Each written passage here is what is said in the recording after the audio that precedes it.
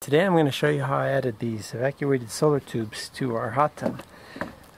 Normally this hot tub has expensive electrical heating elements, and those solar tubes go a long ways to providing most of the heat we need for this hot tub water. So this will be a short overview. There will be more details listed on the Mr. House link at brucewinter.net.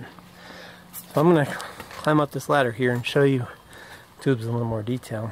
Normally, if you are heating pool water, you can get away with simple black plastic tubes, which are much less expensive.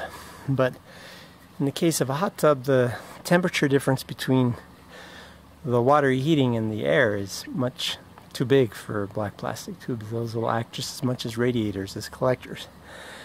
Now these tubes are partial vacuum. They have a copper pipe going down the middle with black metal fins to collect the heat, and they have a gas in there that expands when heated and goes up to the top to this heat exchanger, exchanges heat with the water circulating through the pipes, and then condenses and goes back down the tube. So you do need a little bit of an incline. I did tests at various inclines and found that this 15-20 degree incline was enough to get most of the benefit.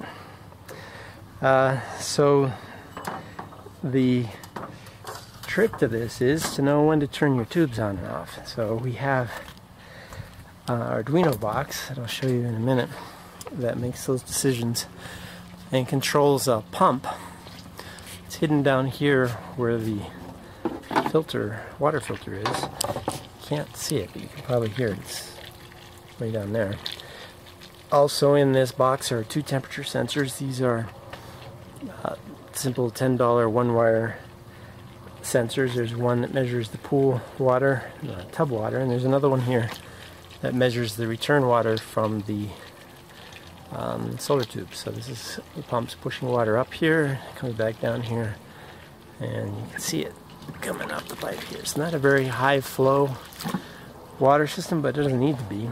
And we don't have to run the filter system at all, except when we're using the hot tub. Apparently that's enough to keep the water circulating. So the one thing I would do differently is I use regular PVC piping, and I would use the hot water PVC piping next time, because you can see the PVC piping bend a little when it gets too hot. Hasn't leaked yet, but so the Arduino is down in this little box here, along with a power supply for the pump. And in here you can see the Arduino Uno card. It's about $70, and a shield that allows me to easily connect the pump and temperature sensors. So altogether it's $70 for the Uno card, another $20 for the sensors, $10 for the pump. The tubes cost $500 plus $200 shipping, so it's roughly $1,000 total.